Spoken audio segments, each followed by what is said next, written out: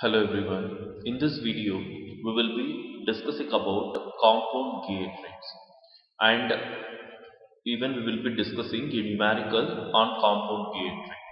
So what do you mean by compound gear train? When there are more than one gear on a shaft, we can able to see here this particular thing we can able to this particular gear we can able to see means it has only one shaft, but this particular shaft it is having two shafts.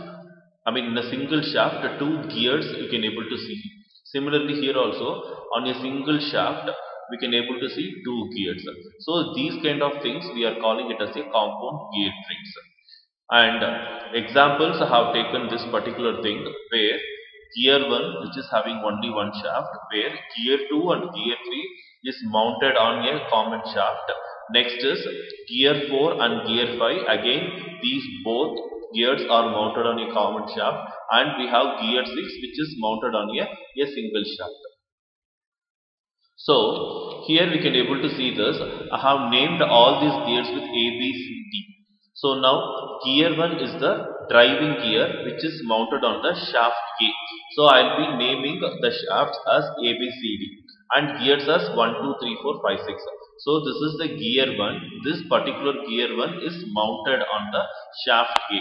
Next we have gear 2 and gear 3. These two gears is nothing but compound gears because both the gears is mounted on a common shaft B.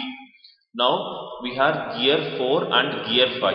Again this fourth gear and fifth gear, it is mounted on a common shaft that is called as C.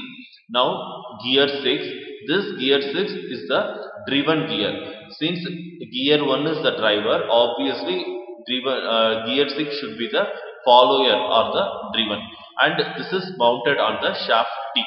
So if driver is rotating in the clockwise direction, then these, that is gear 2 and gear 3, together it should rotate in the anti-clockwise direction.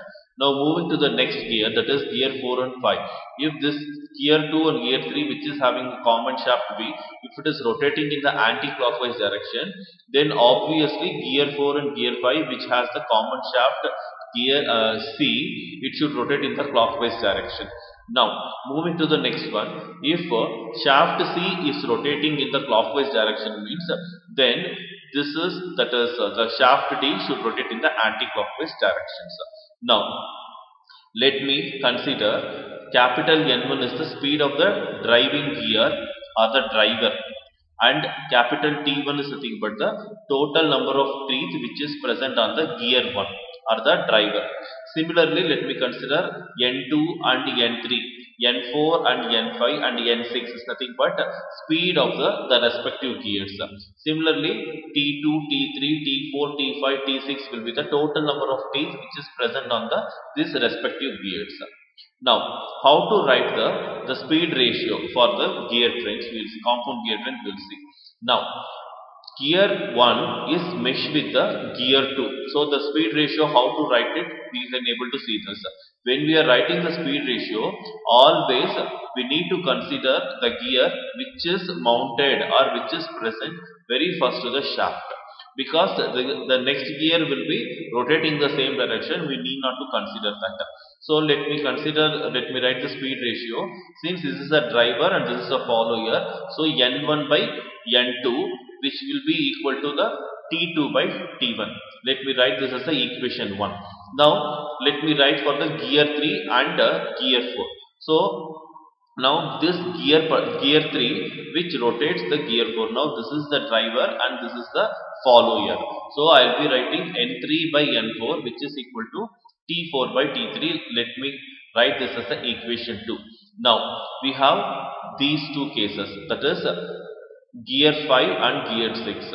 Now gear 5 is the driver and gear 6 is the follower. So the speed ratio will be N5 by N6 which will be equal to the T6 by T5. So let me write this as the equation 3. So we know how to write the final speed ratio equation by means of multiplying all the three set of equations.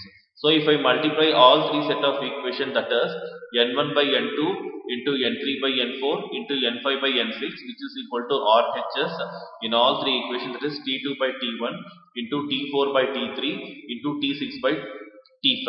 So the common terms we can delete off. So finally what we will get, and here we know that N2 is equal to N3 because both gear 2 and gear 3 rotates in the same speed, and N4 and N5, that is both fourth gear and fifth gear, will be rotated in the same speed, but the number of teeth of gear 2 gear 3 will be different. Similarly gear 4 gear 5 will be different, but the speed of gear 2 and gear 3 will be same. Similarly the speed of gear 4 and gear 5 will be same. So here I have written N2 is equal to N3 and N4 equal to N5. So N2 equal to N3 means these two get cancelled. Similarly N4 equal to N5 means these two get cancelled. So finally what I will be getting, N1 by N6, which is equal to T2 into T4 into T6 divided by T1 into T3 into T5. So this is the speed ratio of your compound gear train. So what is the train value? We know like a train value is nothing but the reciprocal of the speed ratio equations. So for this case, N1 by N6 equal to T2 into T4 into T6 divided by T1 into T3 into T5 means the reciprocal of this speed ratio will be N6 by N1 will be equal to T1 into T3 into T5 divided by T2 into T4 into T6. In words we can write the speed ratio equal to speed of the first driver divided by speed of the last driven or follower. Even when we are discussing any compound gear problem, compound gear train problem, where in case instead of the 6 gear, if it is have 7 gears, 8 gears, 9 gears, or 10 gears, the same rule we will be following. That is the speed of the first driver divided by speed of the last driven or the follower, which is equal to the product of number of teeth on the drivens divided by product of number of teeth on the drivers. So similarly the train value, how I will be writing, which is the reciprocal of this one, which is nothing but speed of the last driven or follower divided by speed of the first driver, which is equal to product of the number of teeth on the drivers divided by product of the number of teeth on the drivens. So we need not to do these kind of calculation in case if the number of gears in any compound gear train, say for example 8, 9, 10 or 4, 5, 6. So directly we can go with this particular formula. So we need not to memorize any kind of equations for solving any numericals. Simply we can remember for the speed ratio it is speed of the first driver divided by speed of the last driven or the follower. The train value will be the reciprocal of this one, and you see the given compound gear conditions, see how many gears are there and the corresponding teeth we can able to write. For example, in this case 6 gears are there, so I have total written all the even numbers in the numerator and all the odd numbers in the denominator.